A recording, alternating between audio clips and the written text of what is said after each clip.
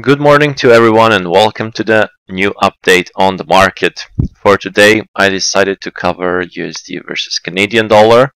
I will speak about the gold market, crude oil, and Bitcoin versus US dollar. I will start with the USD versus Canadian dollar first. So what we have here is the daily time frame, and we can see that in the last 2 days, actually last 3 days, we had a consolidation just around this swing high at 1.386 level. And the market is trading basically pretty much trending day whole day long, opened around 1.3366, and it's trading with a strong momentum to the upside today. We also completed the double bottom formation in the last, which basically took almost 30 days to develop. And there is a chance for higher prices also in the short-term perspective and an intraday perspective. The next upside reference points are set at a price of 1.3455, which can be the intraday like kind of upside objective.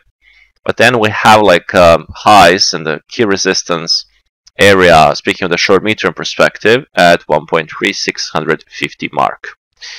If we take a look, for example, the hourly time frame, we can see that market broke this consolidation area, and it is trading with increased momentum to the upside. Now, speaking of the gold market,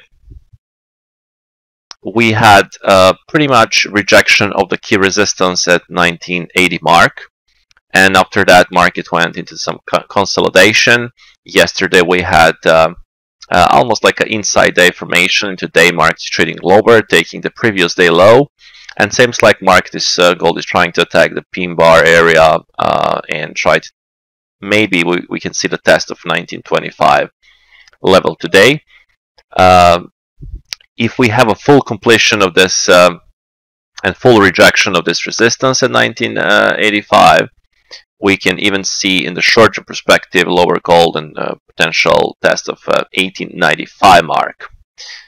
Hourly time frame. If you take a look at the hourly time frame, this is the situation, building lower highs and lower lows, and the pin bar area is very close. So basically, we're now entering this pin bar territory from this bar that that market made on August 4th. Speaking of the crude oil, we had rejection of the swing high, actually the key cluster.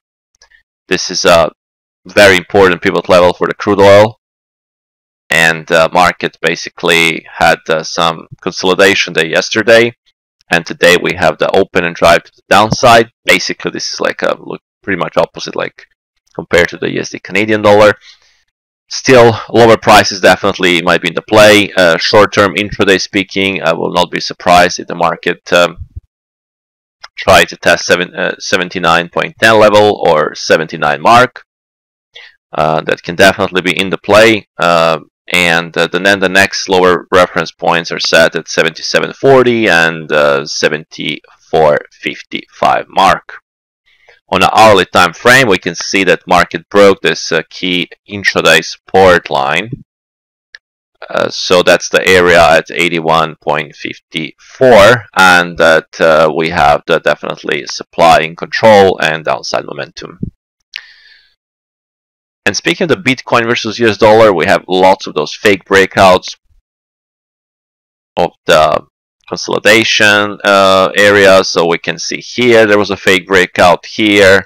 So for me, nothing changed since previous updates. Basically, I will wait for clear break and hold either below this extreme low at 28,490 or breakout of this upper extreme, let's say 30,000 mark.